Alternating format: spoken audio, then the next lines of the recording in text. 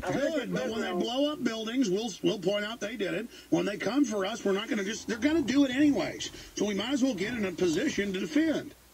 And let me tell you, there's been a lot of times crooks have tried to take over and have reached too far and failed. Go ahead.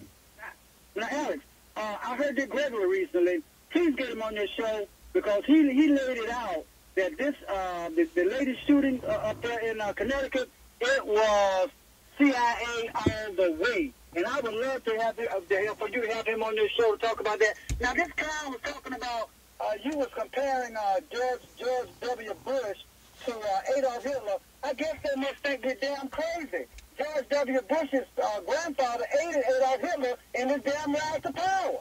What do they think we're down? You know what terrifies these people, Alex?